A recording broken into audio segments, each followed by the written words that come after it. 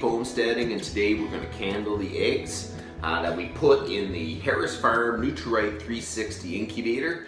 So it was 10 days ago we put them in there. It's about time that we check to see if the eggs are fertilized. The reason you want to check that is to make sure that you don't have unfertilized eggs in there for an extended period of time. If you leave them in for 21 days, it's possible that they will actually explode. You just don't want that.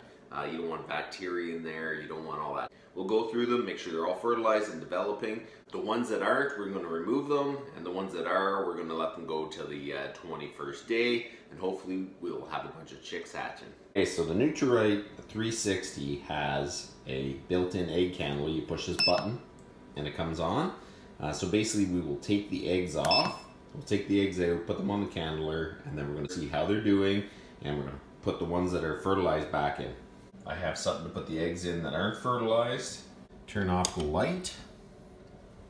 It's starting to get light out, but it should be dark enough. So we're going to get an egg out, set it on the candler. I can see faint little lines. I don't know if you can actually see them. I'll show you. Okay, so you can see little tiny lines. That one's good too. You try to be gentle with them. This one does not look fertilized. So we'll put that in the bowl. We'll grab this one. This one does not look fertilized. We'll take that one out. We'll put this one. This one. It's acting like it is.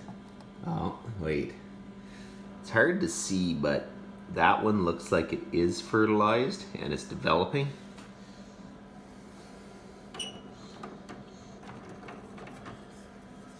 We'll try to do this quickly. This one here is not fertilized. We'll grab this one. This one is darker. I can't see. No. I can see little veins here. I can see little veins. Can you see the little veins? This one's fertilized. We'll put the lid back on. Make sure it's seated down. You don't have the cords in it. And there's a little notch on either side that have to line up. We have 14 developing eggs, 8 that just didn't start. So we're going to get rid of them. And it's really important to make sure you go through them, make sure that they're all fertilized and developing when they're in the incubator, at least for the last portion of it.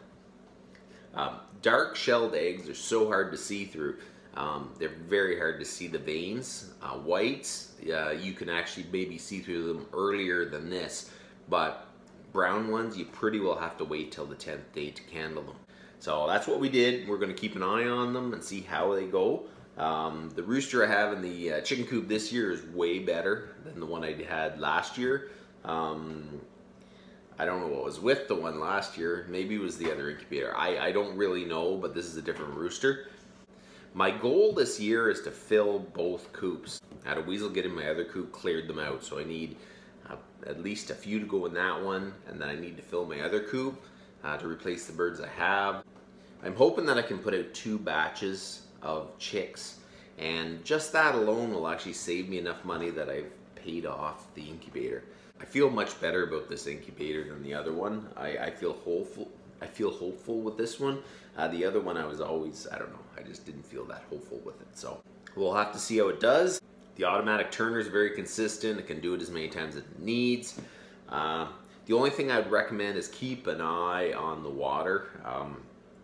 I did run out of water once in it. I guess down there it's actually getting pretty low. They said to fill that cup to 3/4, so when you pour it in, it slowly goes into the incubator. So I've been filling it almost right to the top, As long as your moisture level is within range. The moisture level hasn't come back to normal yet. I had the incubator all open, but it's slowly coming up. The temperature's back for sure. I'll keep an eye on that, I'll keep you updated, and that's about enough for today, and you guys have a good one.